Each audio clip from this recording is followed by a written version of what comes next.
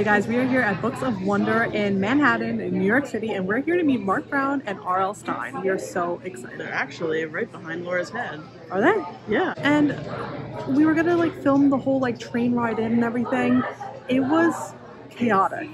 Yeah. Actually, we messed up big time. We overslept and we went on the wrong train. We went on the wrong train. And we got here literally 2 minutes before this all started. But it all worked out. It's okay. That's just why we don't have any fun B-roll of us on the train coming into the city. But we are here to meet Marc Brown and R.L. Stine. They actually released a book.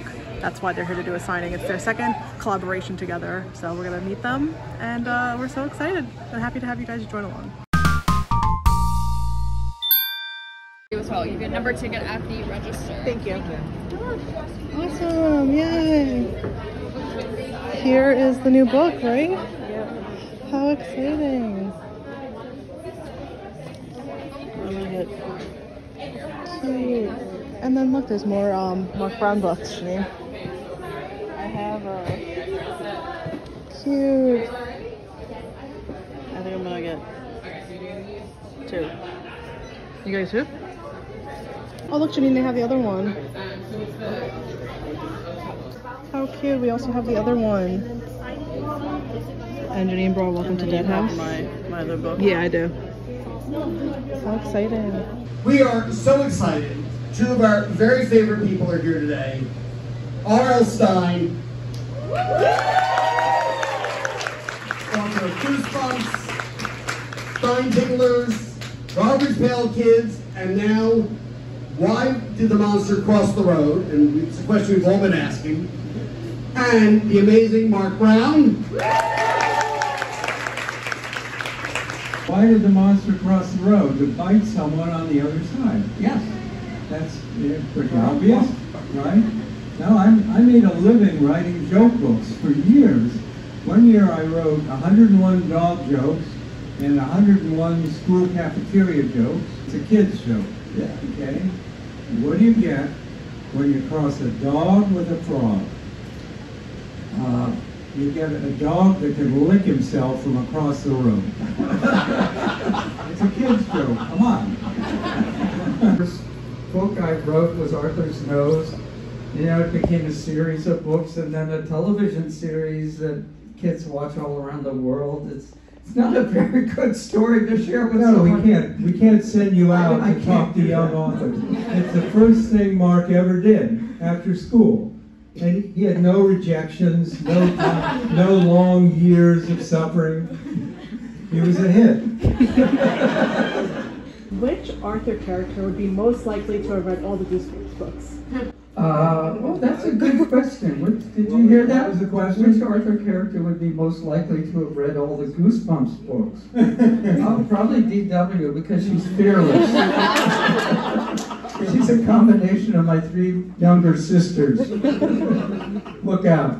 That's funny. I was just telling them about my son Matt, whose claim to fame is that he never read a Goosebumps book. Isn't that awful? He was the right age, and he knew it would make me crazy, right? And so he never read one. Matt read only Garfield comics his whole childhood.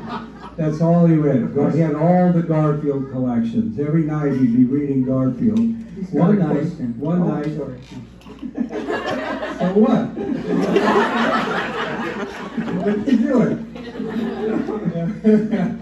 One night we looked in on Matt and he was reading Calvin and Hobbes. He had graduated. We were so proud of him. Pinky Barnes was this kid, his name was Clarence Jordan. He used to torture us at recess. Mr. Ratburn was my 7th grade algebra teacher. You know, I keep waiting for letters from their attorneys. This is not going to end well. All right, Janine, so we just did a little Q&A. And I think we're going to get our book signed in a bit. Yep. They're so cute together. So cute, yeah. Quite a lot of people here. It's a really fun bookstore.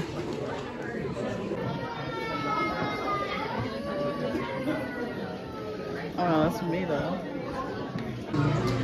We're next in line. Are you excited? Yeah. Are you excited? I'm excited. Yeah. Yeah. So, Laura, you just met those two over there. They're Marc Brown so cute and R.L. Stine. and so funny. R.L. Stine is hilarious, and it's really fun to meet Marc Brown. He's so sweet. They're both so like nice, and it was really fun. Yeah, they signed our books, and they signed my or Janine's copy of Haunted Mask, and it was really fun. It's a really nice bookstore. I wish we were closer so we can come here more often, but it was a lot of fun. It's really cute. It's got a lot of vintage books here. Yeah. It's also specifically just a children's bookstore too. Yes, So. yes. I don't even know if we mentioned, this is Books of Wonder on 17th Street in Manhattan. Okay guys, I think we're gonna head out and grab a bite to eat. Right, Janine? Yeah. Janine hasn't eaten. I was starstruck. We were starstruck. Yeah, Marc Brown is so cute. I was like, oh my goodness, I'm in front of Marc Brown. Legends, absolute legends. So we're gonna explore Manhattan a little bit. We'll hang around for a little bit and yeah, take you guys along. So we did a very brave thing and asked if we could have this is just the piece of paper that they basically display in the store. And we did ask if they could get it signed, but they're wrapping up and Mr. Stine's wrist is starting to hurting him, so we did not get it signed, but we're gonna bring it home and maybe even frame it. How fun. Probably frame it, definitely. Yeah. We are going to Rosa Mexicana. Actually, never been here, but there's a lot of people out here. Do you want to eat outside or inside? Outside? Okay. So we've got chips and salsa, which I didn't even realize we were gonna Yeah, I get. didn't realize either. But we're still getting guac. Okay. There we go. A nice looking salsa.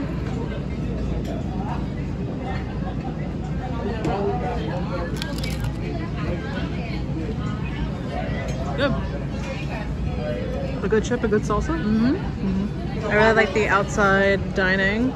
It's like a beautiful day out. It is so nice out. It was pouring the past like week, but we got some nice chips and some nice weather. We did get the guac. Thoughts? Spicy. Yeah.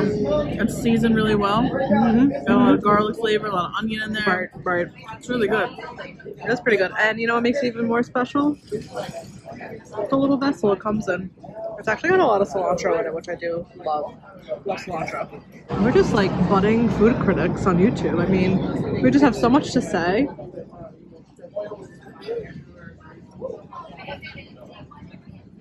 Yeah. And it's great because we ordered the same thing, so we get to both review the same thing instead of ordering two different things that might be more, you know, interesting to review. Let it be known that like salad is one of my favorite foods, and the salad looks pretty good. We both got the same salad. We got it with chicken on it. I think it comes with like some type of like ranch on it, I think. I think it was like a Chipotle ranch or something? Oaxaca cheese. Oh. Well, it looks good. I'm gonna try it. It's a very good salad. The chicken on its own is delicious. And then everything with it has a little bit of citrus in there. Taste that citrus? Not quite. Not yet. Really got a bite. Yeah, no. The little bite that I took was pretty good. But yum. She takes a couple bites. She's dissecting the flavors. I am. It's really good because like I'm not a huge ranch like creamy dressing type of person. Like I like an acidic dressing. That's like my favorite. So given the fact that it's creamy, it's quite good. I do like it. I think the chicken adds a lot of flavor to it. What would you give it on a scale of 1 to 10? You know, it's really good. I'd give it a solid 8. Wow. Yeah. It's got like a lot of different textures, which I'm enjoying. Yep. Crunchiness from the tortilla strips. It's also got like a nice mix of I don't know what I was saying. It's also nicely dressed. It's not overdressed. Would you say there's diversity? There's definitely diversity here. Not as much as I would like. No, actually, the perfect amount here. A good amount of diversity? Yeah, I think, you know, the dressing's nice. It's creamy, but it's also a little bright, a little acidic. Yeah. It's kind of nice. Yeah. And I like the mix of flavors here. Like the chicken, it's a little spicy, you know. Very nice. It's a good salad. Look, it's coming out of the, I guess it's a, yeah, isn't that crazy? It's coming like straight out of a building.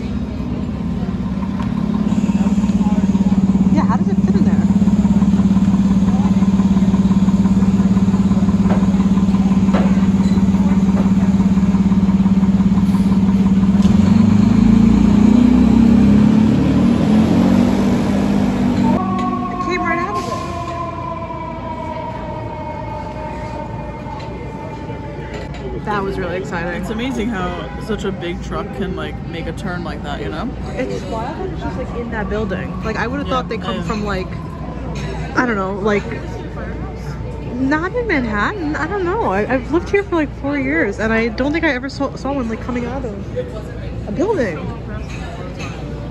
I guess so. I never really saw it emerge. I don't know. I thought that was really exciting. Okay, Laura. Yeah, I was really interested in this firehouse that we just saw the truck come out of, because look how like old looking it is. I was saying how like, yes, we've seen firehouses in Manhattan, but they're usually like big garages. I've never seen like a tiny little door like that. So anyway, I looked it up. This firehouse was, I guess, built in 1895. Wow, 1895. Isn't that incredible? 1895? 1895. It's one of the earliest style of firehouses in Manhattan or New York City. And it's actually a historic landmark. So I think that is so interesting and really tickles my brain. And we're just sitting across from it. We wouldn't even have noticed until that fire truck came out. Crazy. Yeah, that's pretty cool. Yeah.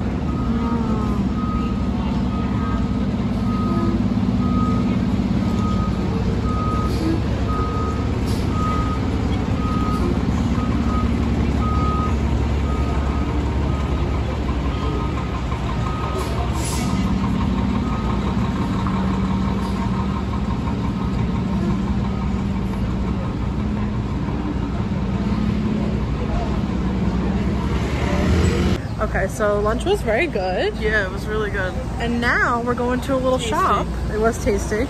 That we used to go pretty often, right? Yeah, I mean, I would say we went a handful of times. Right. It's a really cute shop called Fish's Eddie's, and we haven't been in a while, so we're gonna head in.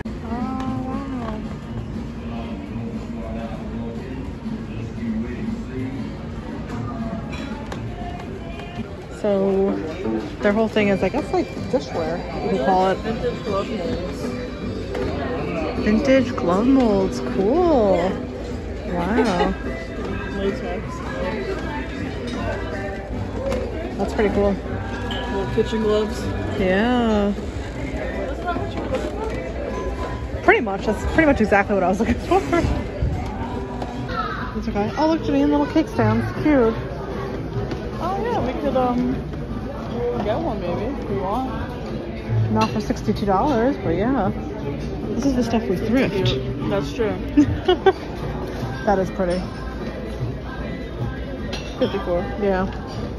It's a fun store. If you didn't know, Laura really likes chickens, and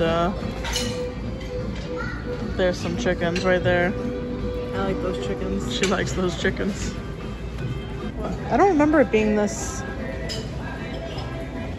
visually stimulating. Wow. That is nice. This reminds me of the bowl we have at home. Yeah. I like this plate.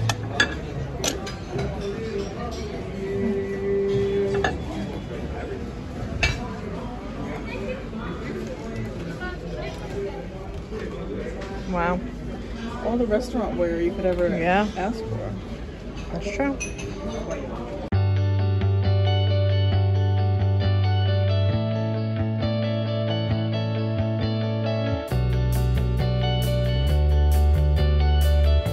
Fun. I wonder if we're gonna pass the Flatiron. We might. Flatiron Building is one of my favorite buildings in Manhattan.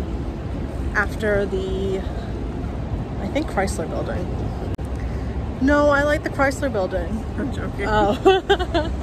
I mean, no hate on anyone who loves the Empire State Building. No, I just was playing that because I knew what building was your favorite. Oh, I see.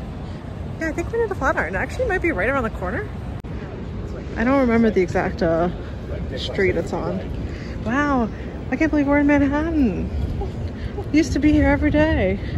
It's wild. I don't think I could ever live in Manhattan again, but if any of you guys watching have been to New York City, drop an apple in the comments. Or live here.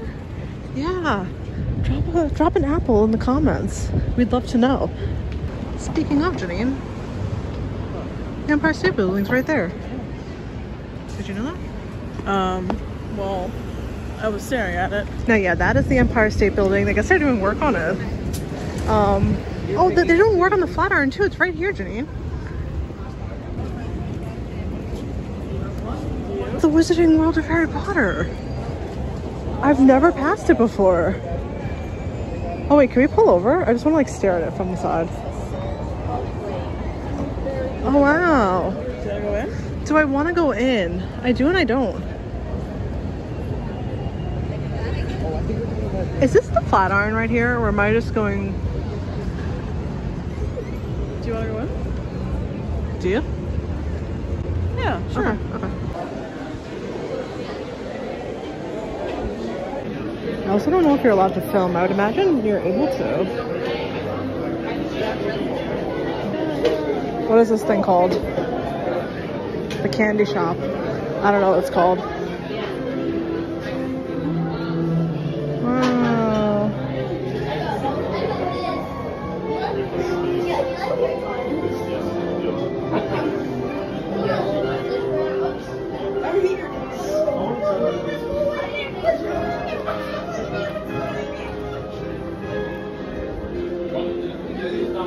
Chocolate frogs? 10. Wow, his little tassel. That's fun. It is $20. 20? No, it's 12. That is the not the collectible tin. This is just the cardboard box, but the tin is 20. I see. Oh, interesting. Yeah. I remember seeing this watching YouTube videos when it opened up. Yeah. And it looks different. Yeah. It's a bit bigger. Oh, smaller? Like it's a bit bigger than I remember it. Is this butterbeer? Yeah. Janine, look, it's the glass version. Oh wow. Actually, my favorite mug is the plastic butterbeer mug from like Universal Studios, which I thrifted. Here's the glass version. I like to drink Diet Coke out of it. That's fun. Butterbeer. I love this little plate. Oh, Honeydukes, that's the name of it. Excuse me.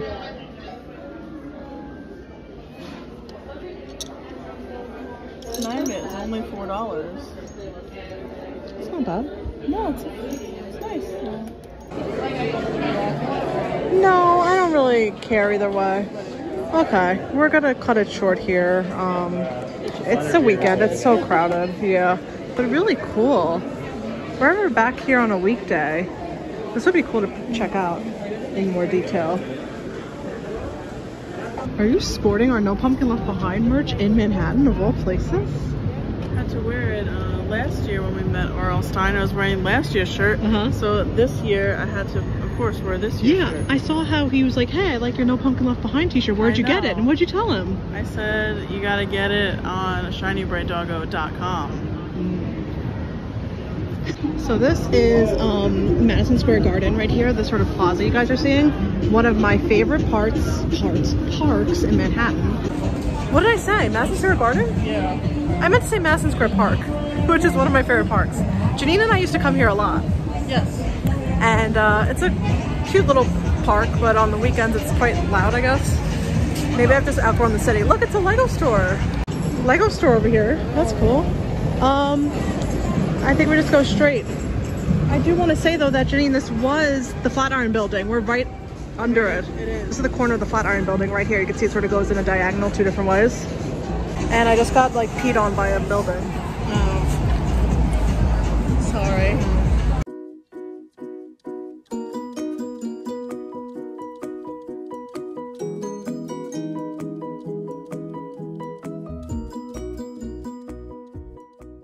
This is the part of Madison Square Park that we're more familiar with.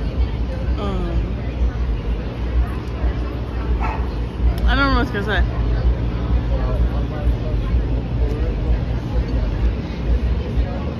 And up there is the Empire State Building. We're pretty close to it actually. Look at this sign, guys. Superior Forests. Amazing. Yeah, I got it. That's amazing.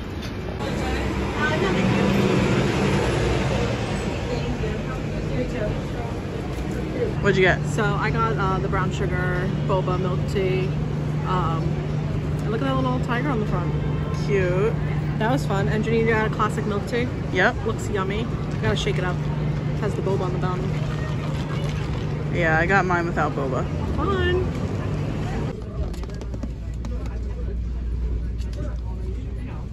Thank you guys so much for joining us in today's vlog as we went to go meet Marc Brown and R.L. Stine. We were so happy to meet the two and to get some of their signatures on our vintage books, as well as their new book, Why Did the Monster Cross the Road? It was so fun. We hope you guys enjoyed. Thank you so much for joining us. See you next time. Bye.